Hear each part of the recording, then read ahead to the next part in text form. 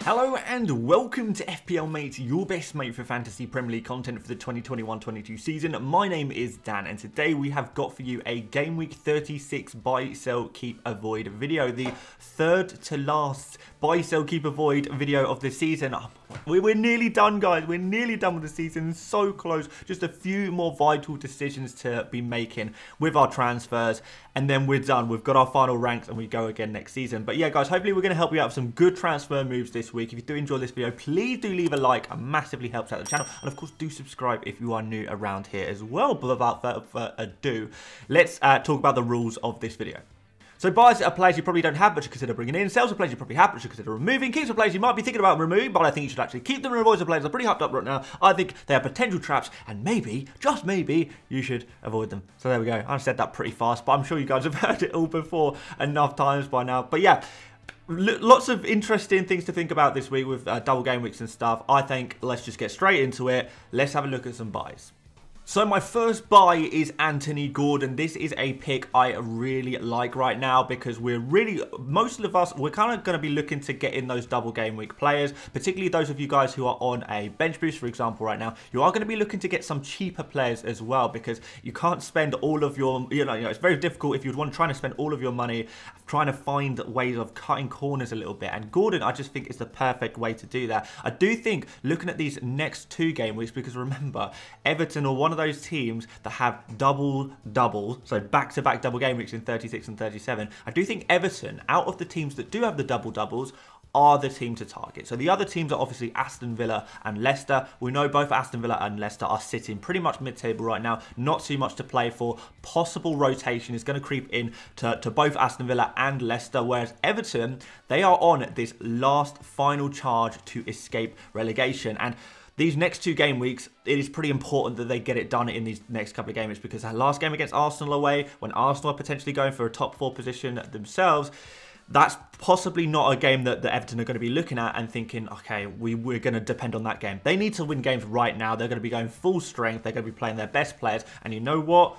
Anthony Gordon has been one of their best players, if not their very best player this season, and you can pick him up for 4.6 million. So even if we're saying, Everton not playing very well, Everton not a very good team, the fact that they have lots to play for, the fact they have a double-double, and the fact that you can get their literal best player for just 4.6 million, it seems like a real no-brainer to me. So yeah, Anthony Gordon, he's been playing fantastically recently. I just really like the player as a whole. He is a little bit prone to diving, I think, at the moment. He is gaining that reputation a little bit, but you never know. Maybe that's actually going to win him a couple of penalties in the box. He likes to get into those areas, and yeah, maybe he doesn't stay on his feet, but, potential for getting some penalties there. He's taken a decent amount of shots. He's getting in dangerous position, and between him and, I guess, Richarlison, those are the two main Everton players I think you've got to be looking at right now if you are willing to take the plunge on Everton players. The thing is about Richarlison is, one, he's a lot more expensive, but the other thing is that Richarlison, if he gets one more yellow card this season, he does get a game ban. So if Richarlison picked up a yellow card next game, for example, that would mean he wouldn't be able to play in the second fixture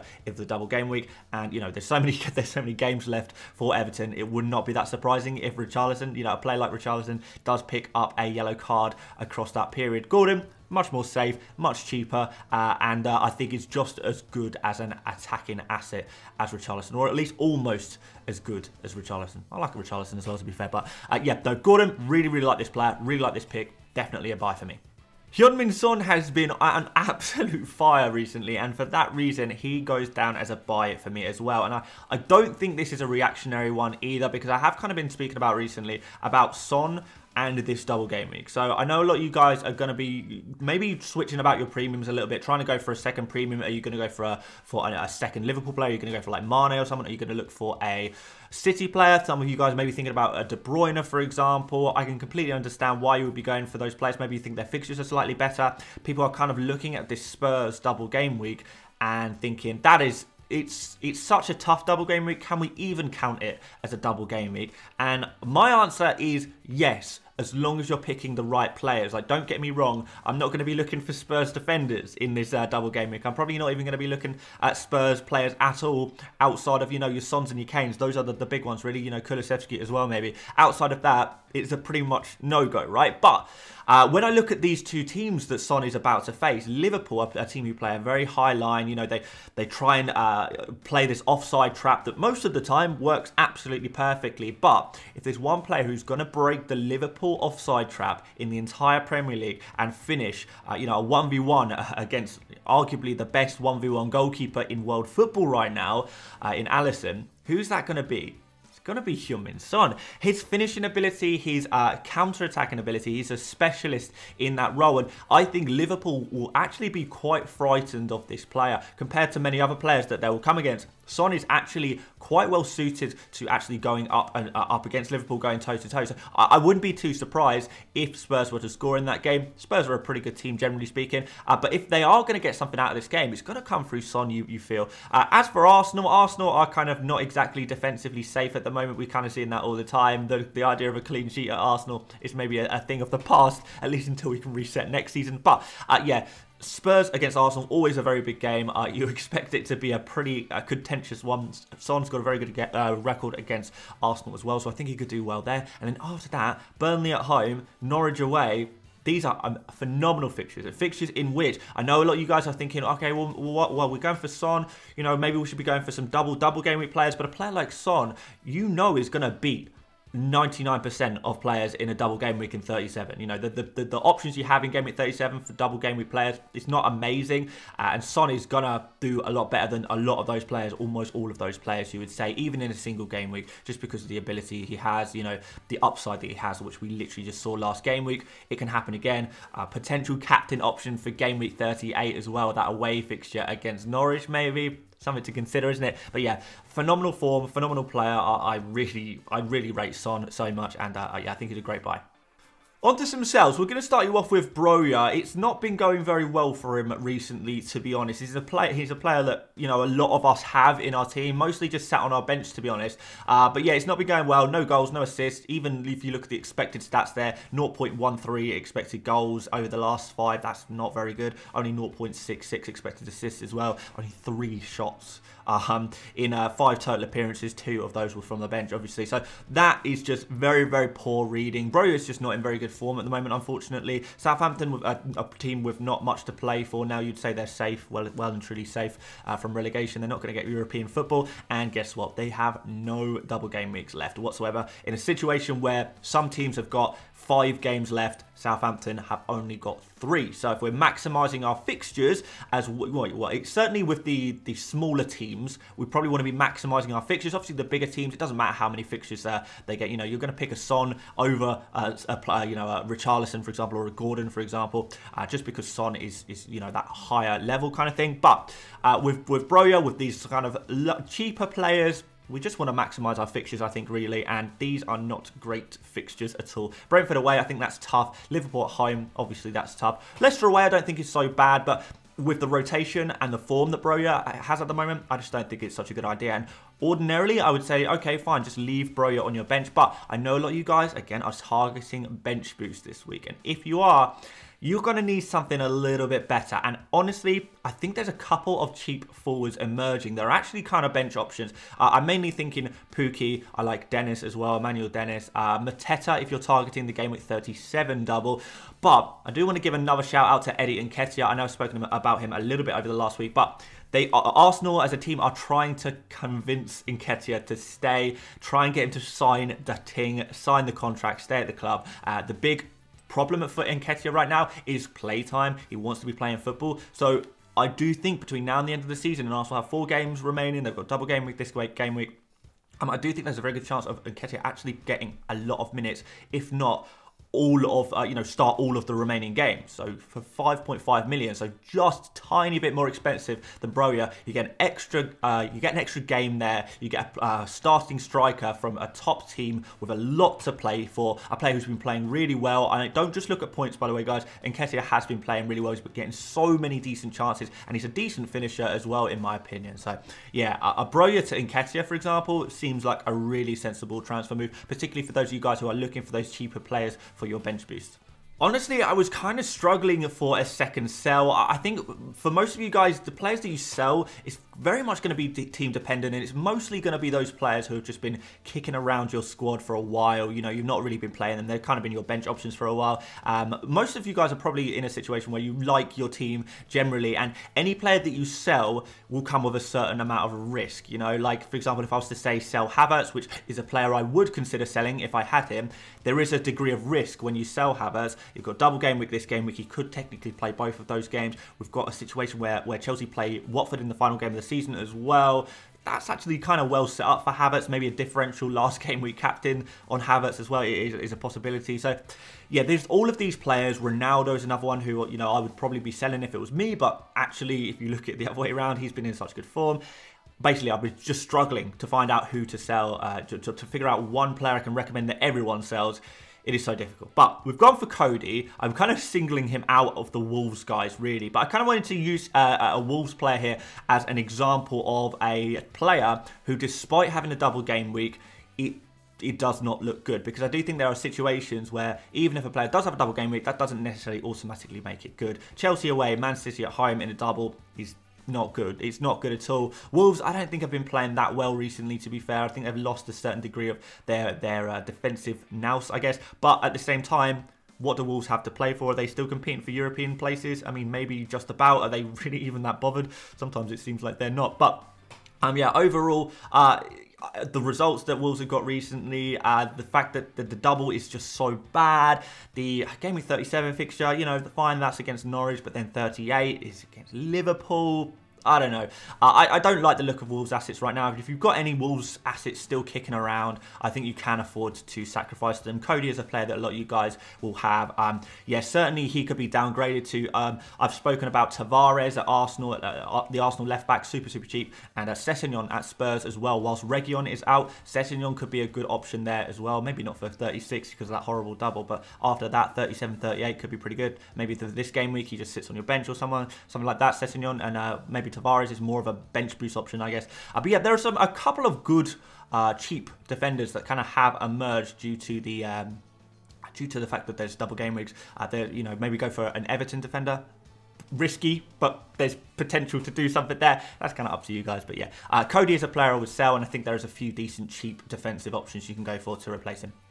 On to some keeps. I'll start you off with Coutinho, just because I've seen a lot of people are selling him, and I know a lot of people are looking to get players in, like, you know, like I say, Son, maybe Gordon. Obviously, Son and Gordon are the two players I mentioned in this video, so let's go with that. Yeah, a lot of people are looking to purchase a new midfielder and kind of struggling who to sell, and I get it. It is really difficult to figure out what players you should be selling right now in the midfield position. Forwards and defenders, there's a lot more players that are easier to sacrifice. In midfield, it's like so hard to choose who you should sell. But one player I don't think you should sell is Coutinho. So despite his kind of poor form, we do know we have got back-to-back doubles, and if I'm honest with you guys, I would not be buying Aston Villa players this week, just because that Burnley away, Liverpool at home double, I don't think is amazing. Crystal Palace and Burnley is a little bit nicer than 37. 38, again, not amazing. But if you already have those Aston Villa players in your squad, I don't think there's any reason to not keep them for the double-double. You may as well, no matter who they are. Coutinho, will he get rotated? Potentially. Maybe there'll be a little bit of rotation sneaks into the Aston Villa attack. I think that is just going to happen at some point or another. But Coutinho is obviously a very good player. He is still taking a lot of shots, or a decent amount of shots. Remember, the stats you see on screen right now are across 4 games, because Aston Villa have played slightly less games over recent weeks than other teams, hence the double-double that's about to happen. But yeah, even in this time, the stats are not phenomenal, but he's still taking a decent amount of shots. He's still making, you know, some good passes, progressive passes as well. So I think points are definitely a possibility in this sheer quantity of game. So yeah, Coutinho is a player that I would not sacrifice despite the poor form or alleged poor form. The double-double, he can do something here. So yeah, keep Coutinho. And another player I would consider keeping is Harry Kane. Yeah, I'm thinking a lot of Harry Kane sellers are possibly either thinking of doing one of two things. Either going for another striker, another forward who they think is going to do well in the final games of the season. Maybe that's a Jesus or a Ronaldo or someone like that. Another expensive striker like that. Maybe I don't know, Timo Werner maybe, or they just want to move the funds, get off Kane and do the sideways swap to someone like Son, or go for a De Bruyne or something like that. Basically just move the money and go for a different premium player, maybe in a different position, which I can kind of understand to a degree why you would be thinking of doing that. But honestly, I don't think I would do it. I don't think it's worth it, particularly if you are moving a Kane to a Son, for example. That's going to cost you 4 points to do that. 4 points with 3 game weeks left. Are you going to make back those 4 points instantly? Yes, I do really like Son. Don't get me wrong. Would I prefer to have Son than Kane? Yes. But is this a transfer move I'd be willing to make? You know, costing you 2 transfers, costing you -4, and at the same time, costing you an opportunity where you could have used your transfer elsewhere. Is this the most effective way of using your transfers? I don't think so. And the reason for that is because Harry Kane is not that bad. I don't think he has been in bad form or playing poorly. He literally scored last game week as well. I mean, memories are short, I guess. But no, when we look at these final games, Liverpool I don't think is necessarily suited to Harry Kane, but Harry Kane's got a phenomenal record against Arsenal. He is Arsenal's least favourite player to play against. Maybe Kane and Jamie Vardy. Maybe Jamie Vardy's the other one there. So yeah, Kane, a phenomenal record against Arsenal. So when we look at this being a bad double, is it really a bad double? We've got Burnley at home, that's suited to Kane. Norwich away. Can you imagine captaining Harry Kane on the final day of the season against Norwich? It sounds like too good to be true, right? Harry Kane always finishes off the season so well. He scores a lot of goals at the end of the season. I'm usually chasing various records or whatever he's up to at the time.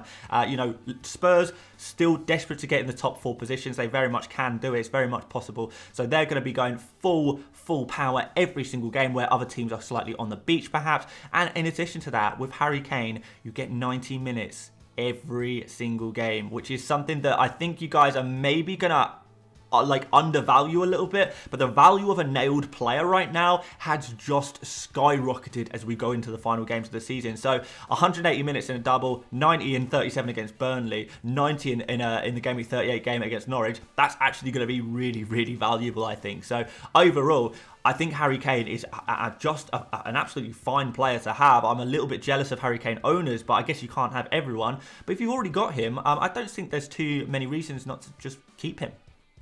Right, let's speed things up as we go to the avoids. I've got avoid Maddison. Like, I know people are looking at, again, double-double is always tempting. When you see a double-double, it's like, let's get on those players. Everton at home, Norwich at home, that is a phenomenal double. It really is an amazing double game week, and a lot of you guys are going to be looking at Leicester players. I know a few of you guys have asked me, you know, should we go for Jamie Vardy, for example, as well? And my answer is unanimous no.